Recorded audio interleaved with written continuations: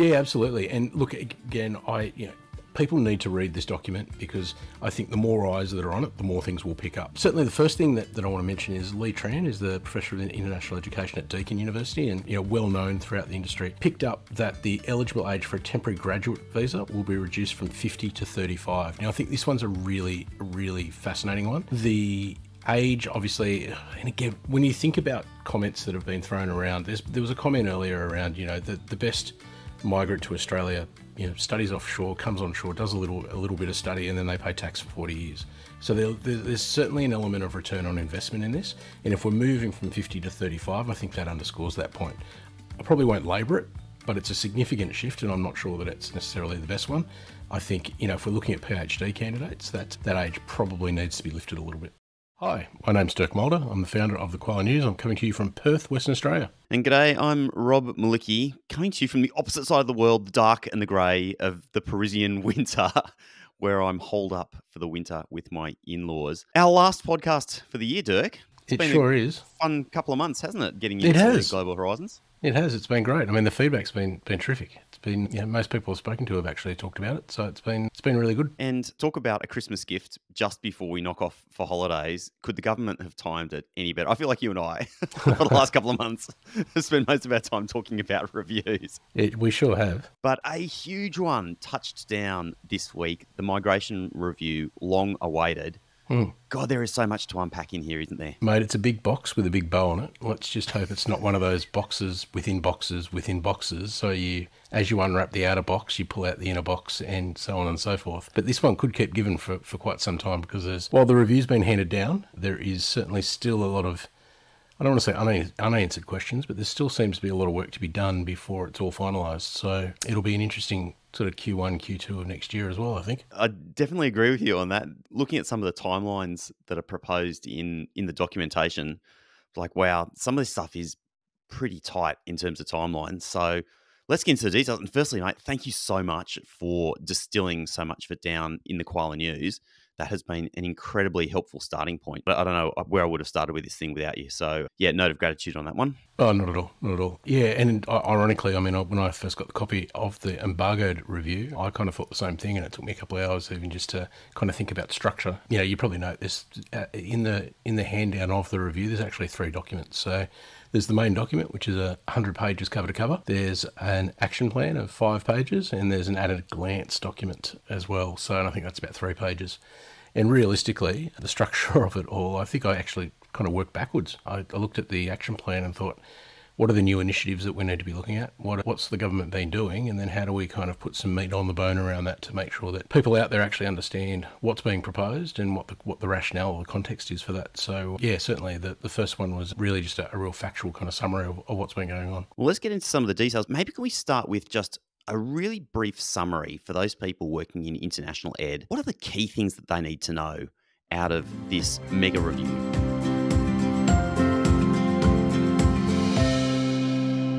Let's start right at the pinnacle, hey? It's a mega review. Migration review has been promised now pretty much since the Labor government got into power a couple of years back. It started, I believe, in September of last year, the year before. Parkinson and Co. provided the review, which is handed down in March of this year, and this essentially, I guess, is the government response to that. So at the top level, there's 8 key areas of transformation, of which international education has one of them, and we'll get to that. But I might just, if it's okay, run you down because it's quite the breadth of the migration review. So the first one's around targeting temporary skilled migration to address the skills and needs and promote worker mobility. Obviously, fairly key to any migration strategy. Second is reshaping permanent skilled migration to drive long-term prosperity. And, when we talk about permanent skilled migration, it's a little bit different to temporary. So it's going to be really interesting to see how that shifts across that. The third one's directly focused at our space, at international education. And the title they've given it is Strengthening the Integrity and Quality of International Education. They're those buzzwords again. And it's a package of integrity measures to lift the standards for international students and education providers, while ensuring graduates help meet skills shortages and do not become permanent temporary. And I think we'll get into that in a lot more detail. I quite like that expression, permanent temporariness. Yeah, it's really feels like a new addition to the Oxford Dictionary for 2023. Mate, it's really interesting because Julian Hill spoke at the Simpled conference last week in Sydney, and this was a really big focus of his talk, that permanent temporary. And I guess his view and the Labor government's view is that the previous government, the Morrison government, put a lot, I guess, went to the public and said, we're not increasing permanent migration. We're not increasing permanent migration. But there are, a lot of people who have been moving from visa to visa without really the hope of permanent migration, or I shouldn't say not necessarily the hope, but they're sitting back waiting for government policy to change so they can move into that permanent area. So there's a lot of people that are sitting around and have been for, between 5 and 10 years on temporary migrant visas with the view of potentially staying in Australia, but just not quite being able to find the avenue to get that permanency. Absolutely.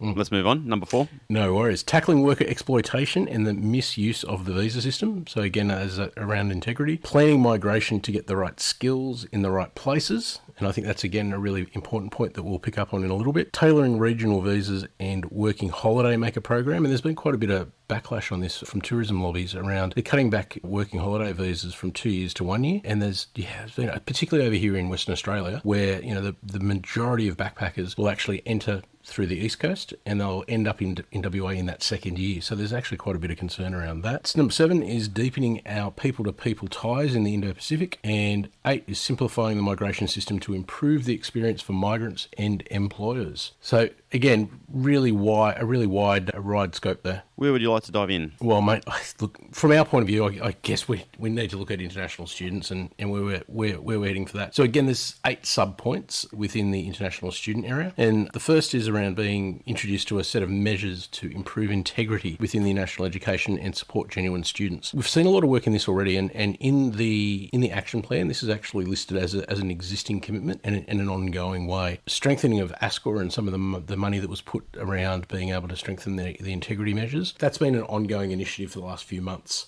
So it'll be interesting to see again how that develops further as we look at some of these other streams. And really, I mean, from a high level, the government's really gone hard on this integrity. And, if you're watching the media, you seem to think that there's a lot of shonks out there, a lot of students rorting the system. And I wouldn't necessarily say that that's the case. And certainly when Brendan O'Connor was asked the question back when he did his National Press Club talk, his answer to that question was really interesting. He got asked earlier in the morning by Patricia Carvelis on AM, I think it was, or breakfast on the ABC, and he didn't really have a response. And later that day, he answered between probably a few more than a dozen. More than 12 and less than 100. More than 12, less than 100. So when we talk about integrity and when we talk about unscrupulous behaviour and we talk about these things, I think we need to put in the context of the broader system and how large that is. So certainly, again, I mean, nobody would question the government for saying that we do need to rein in shonky behaviour and the student is the centre of what we do. But I think when we put it in context of the system, it's probably,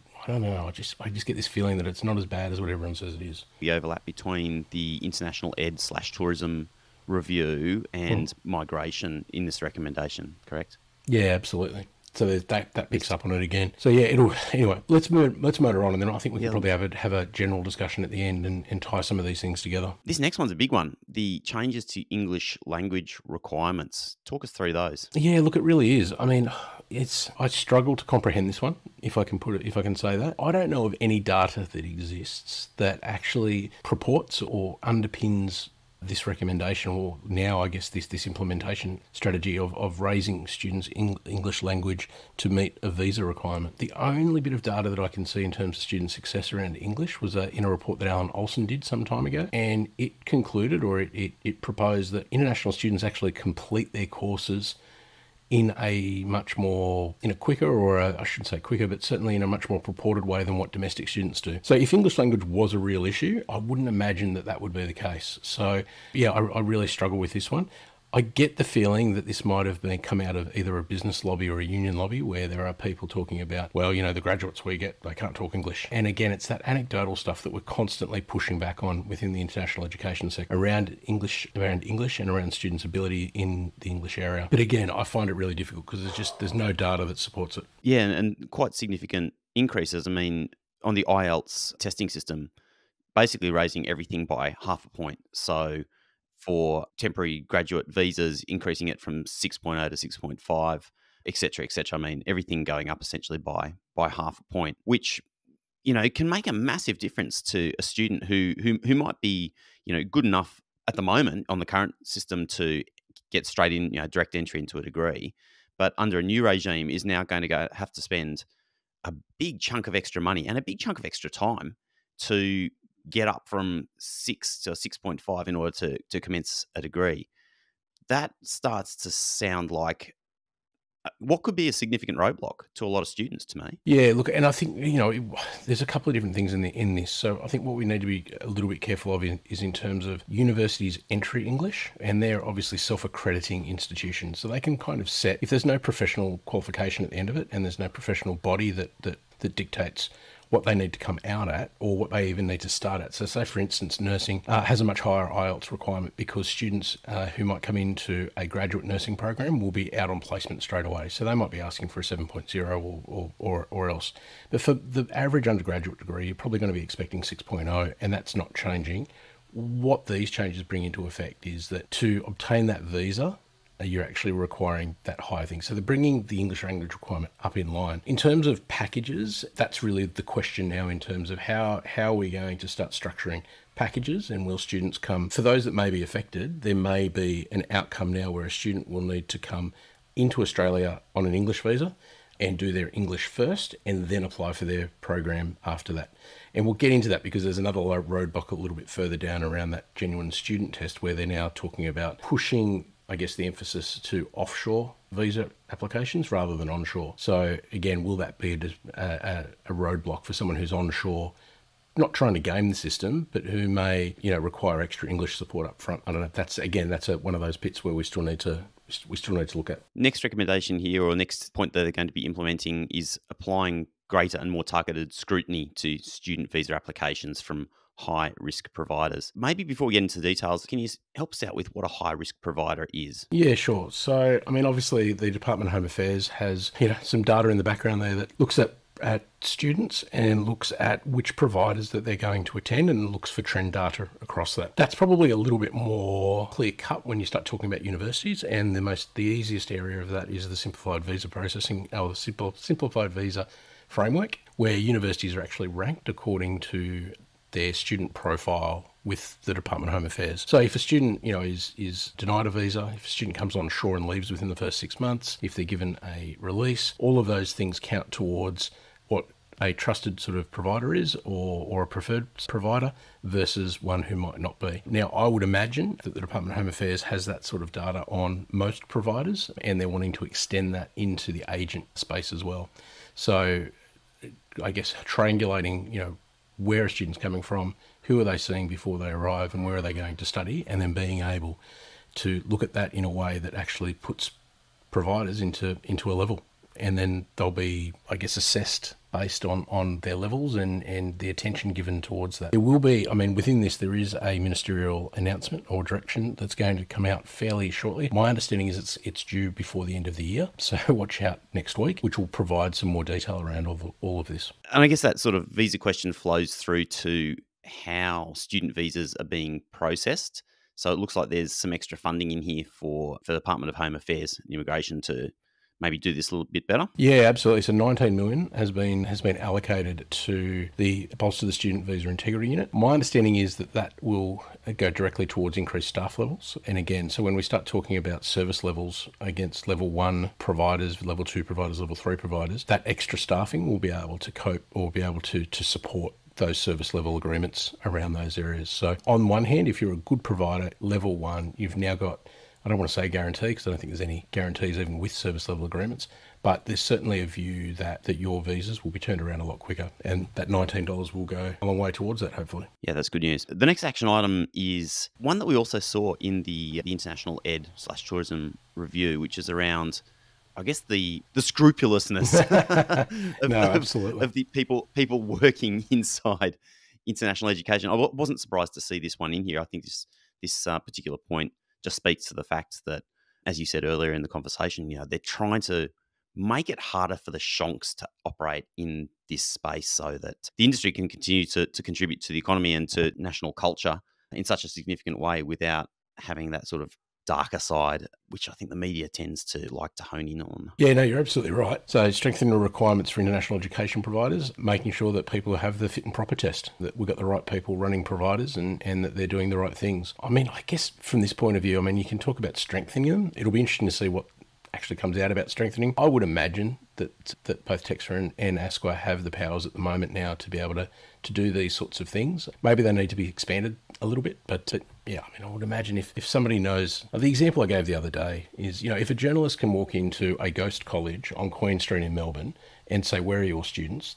I don't think there's anything there's anything stopping ASQA or TEXA from doing exactly the same thing and then being able to slap something on them. And I think that's the kind of thing that we as a sector, we want to see. We don't want to be seeing ghost colleges operating. We don't want to be seeing, shonky people operating in a way where students are coming into the country and working. It's why the sector pushed back on non having capped work rights. Students should be here to study first, and I think it's a very fair point. We did talk about this when we had our conversation about the International Ed and Tourism Review, and to what extent it's going to be possible to make meaningful change in this space, because for those people who run a business, it's fairly straightforward in order to change the people who are director of an organisation. So we sort of talked about the facts that, if owner then, redirects a directorship to their cousin or their neighbour or somebody else down the street, how government is going to actively police that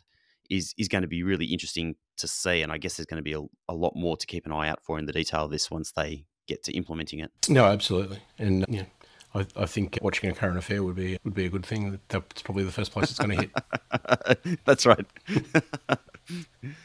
Just speaking on that, what a great thing to have a free, independent media. I marvel at this day in, day out, how lucky we are in this country just to have journalists who fearlessly go out and put their own reputations on the line.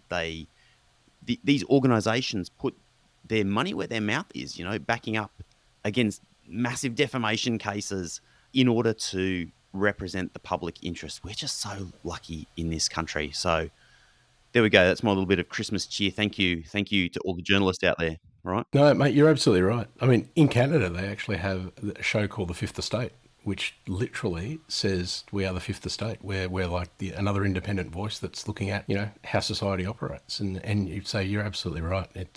We are very lucky. I think at times we take that for granted. And I think for those of us that have been lucky enough to travel to countries where that's not the case, it's a little bit more in your face than if you haven't had that opportunity. Now, next point of implementation is getting to our permanent temporariness, which I'm so excited about, which is around visa hopping on shore. And This was pointed out quite clearly in the International Ed Review as well. But here we have some action steps very clearly specified to how they're hoping to shut down on this. Yeah, absolutely. And maybe before I mentioned the action steps, Julian Hill again at Simped last week spoke really well on this point. If you start at the point where it's not possible for Australia to offer every student that studies here a path to permanent migration, and that's just a true fact. The numbers are too large. So he's absolutely bang on about that. What I think we forget is what is the proposition of international education. So the proposition is coming to a safe, high-quality education place that's cost-effective, that has opportunities to work while you study, that has opportunities to potentially engage with the country post that, whether they be short-term or in a migratory pattern. So that's really the matrix at which the students look through a destination at. When we start talking about visa hopping, that's a culture that's developed. And in my view, that culture is developed by the government. And I say that, and I'll explain this in more detail. The government for a very long time wants to be able to control the flow of migration. So they turn the tap off, they turn the tap back on, and they turn the tap off and they turn it back on again. And we're going through clearly a stage now where that tap is slowly being turned off again for a period of time until we need it back on again. Now, so long as that culture prevails, what is going to be the subsequent culture or the opposite culture of a student wanting to try and stay in this country? And it might be because of love, it might be because they love the country, it might be because they do generally have a better standard of living here and they see themselves here, it might be because they want to call Australia home, but they're not able to. So while the government turns off and turns off, turns on and turns off, students will visa hop because they want to try and stay here until such time as that tap gets turned on in a way that benefits them to access a permanent step. So if I think back over the last 10 years, we had pretty much anyone who studied a master's degree was able to attract to permanent residency, and that was in the early days. Then we kind of turned that off and we went to a skilled migration route, and we had the chefs and the cooks and the and the mechanics and the this and the accountants, Hairdressers. and none of, no, I shouldn't say none of them, but this is my pet peeve.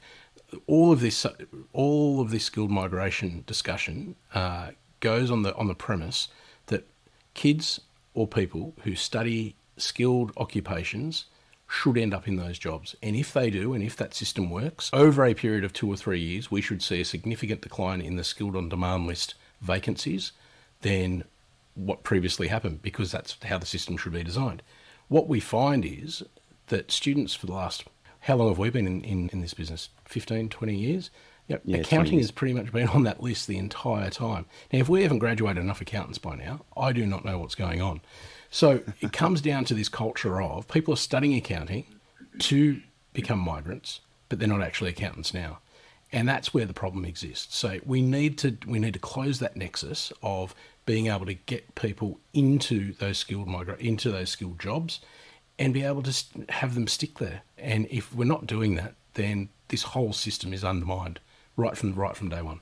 Yeah, you don't need to go very far down the main street of Manly in Sydney to find a backpacker who has already transitioned onto a student visa to learn some English, and then is looking to do something else, and basically really wants to stay in Australia because, let's face it, we've got a great life here. We're so fortunate. It's a really challenging area for government. I'm curious to see how this evolves in the next 12 to 24 months, because literally, if there's a way around, students and other people will find a way around, because if they want to stay here, they'll find the route.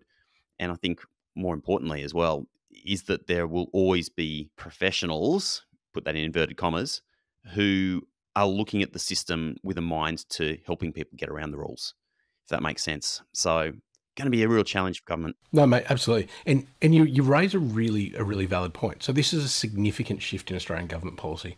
The last government was very clear about, particularly through COVID, but even before COVID, around students filling low-skilled jobs. And when I say low-skilled, somebody's going to bite my head off about this one, but things like baristas and bartenders and things that rely on short-term labour and transient labour at that, and students being able to fill those roles.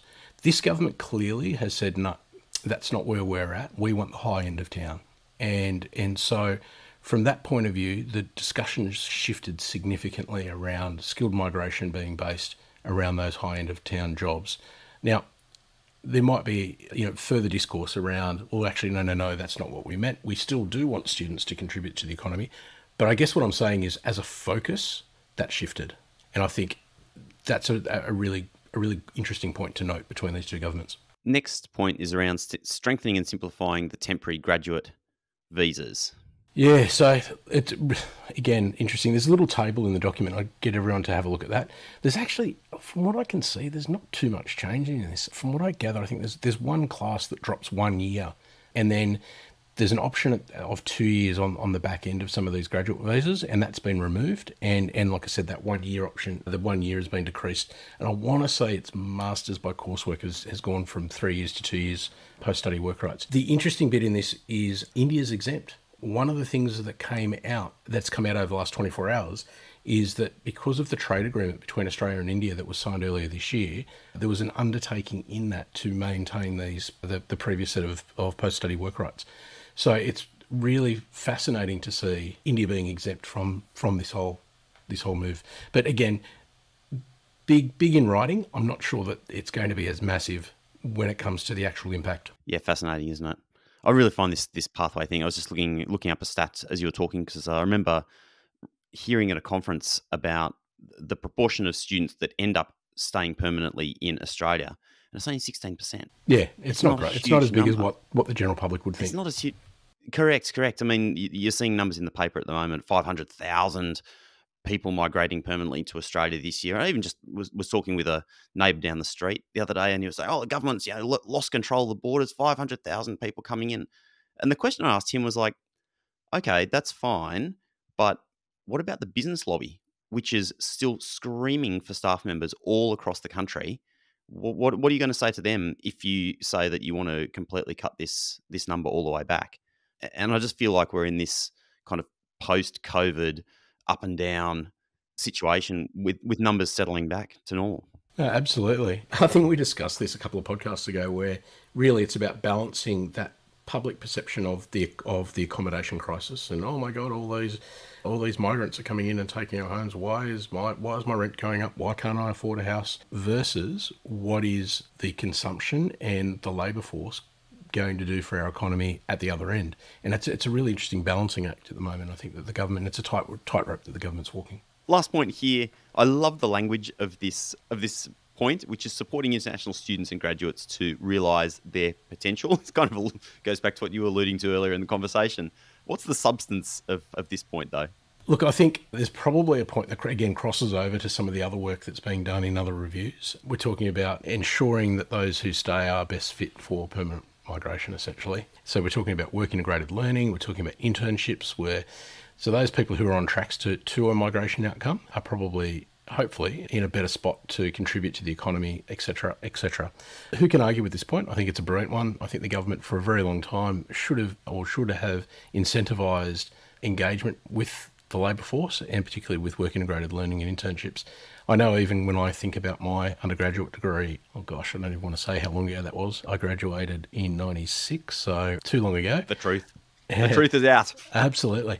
But any experience, any opportunity that we had to experience work integrated learning, and I guess that's a newer term, but work experience through our course was amazing. I mean, my undergraduate was actually in kind of environmental science. It was actually a bachelor's degree called social ecology. And I still remember my work experience. I did, some work with Lanka Australia in Chatswood in Sydney. And it was incredible to be able to get out there and actually see that nexus between what you're learning theoretically and being able to apply it practically in an environment where it's real. So I think anything we can do in this space is good for both domestic students and international students. I agree with that. And elsewhere in that report, I did note that in terms of some of the provisions that will be put in place that allow students to hop between qualifications or add on further qualifications. So for example, at the moment, a student can be doing a Bachelor of Science and then can pretty much go on and do any other degree. Whereas there's going to be a strengthening of that, where the government would like to see that there's a logical progress for students from one qualification to another. So, for example, from a bachelor's to a master. Oh, mate, be very careful applying any logic in this space. That's very true. No, but you're right. I mean, you're absolutely right. And it comes down to, I think, what we mentioned earlier about that genuine student test and being really careful about what that might bring, because you're right, that'll get picked up in this genuine student test.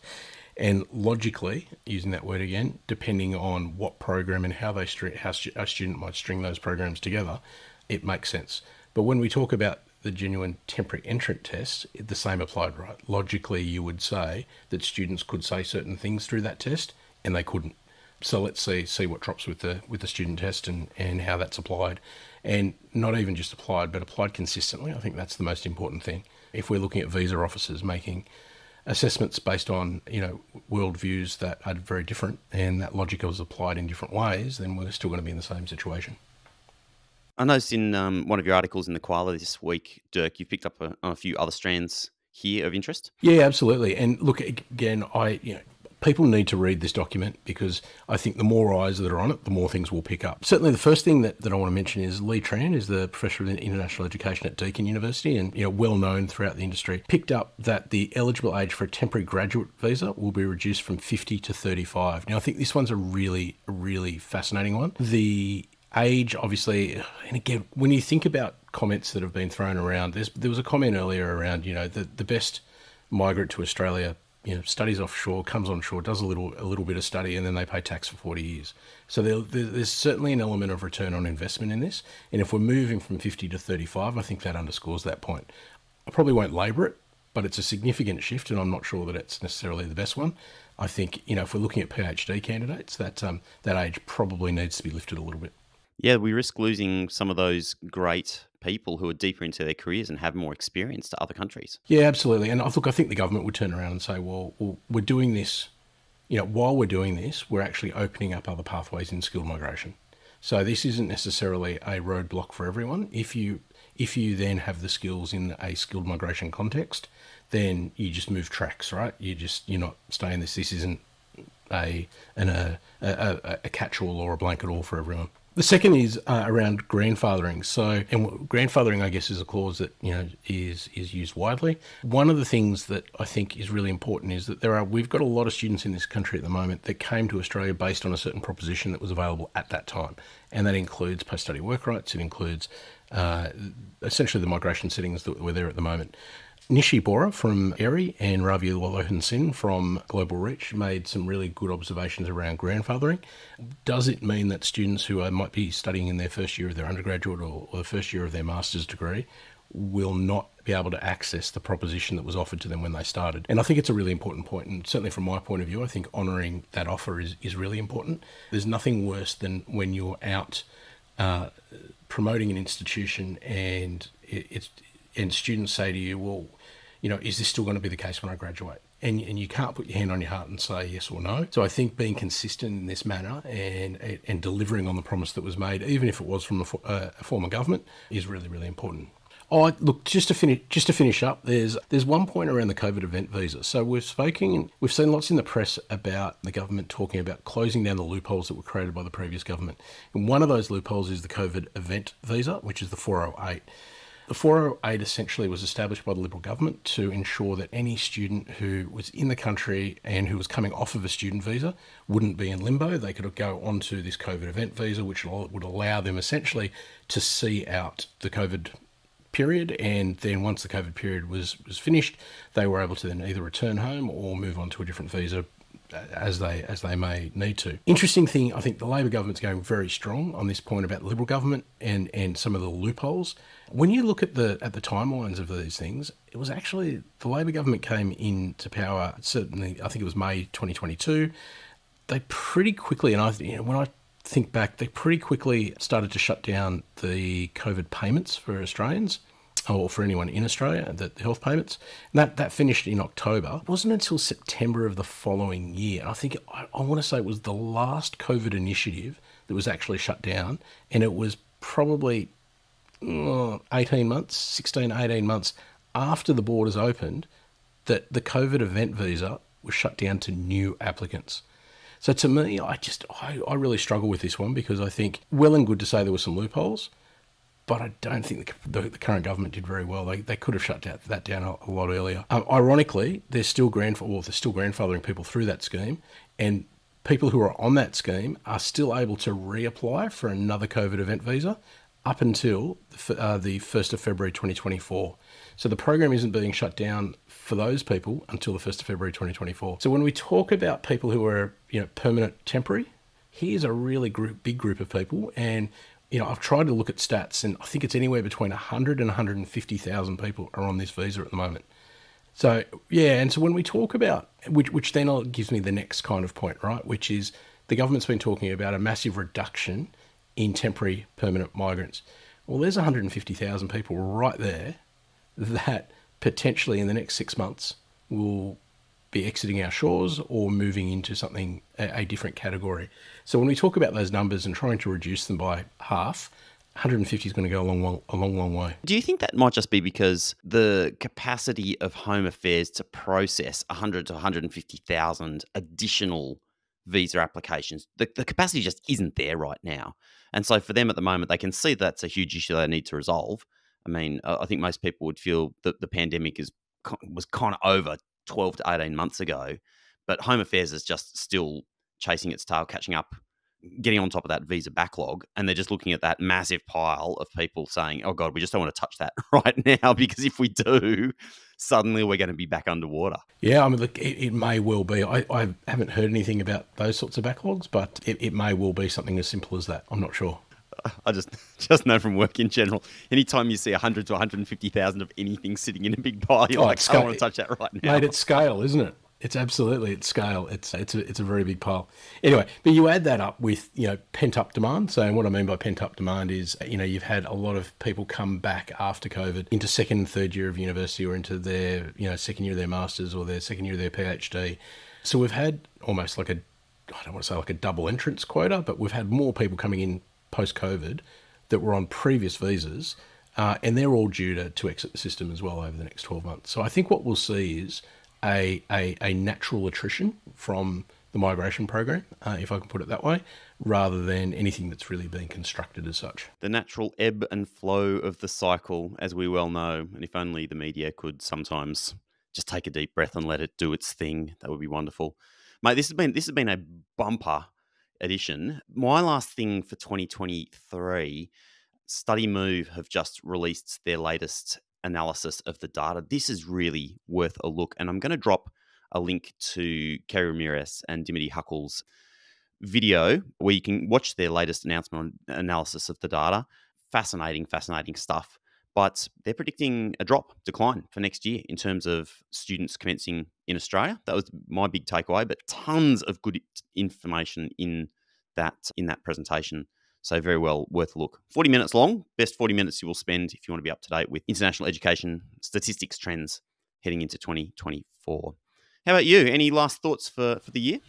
Mate, I am hobbling to the finish line at the moment, so I just wanted to say thank you to you. If it wasn't for you, we probably wouldn't be doing this, so mate, I really appreciate everything over the last 6 months. It's been fantastic. It's been a learning curve for me, and I've even, I hope you don't mind me saying this, I've even got a new microphone under your encouragement. So it's been amazing. I really look forward to the start of next year, but in the meantime, have a wonderful Christmas in France and have a safe journey home. And we look forward to seeing you early next year. And if you're listening to this on the podcast or watching on video, remember all of the latest international education news. TheKoalaNews.com is the place to go to stay up to date with everything that's breaking in Australian international education. Very grateful to you, Dirk, for all the work that you do for all of us, and wishing you all the best as well for the end of 2023.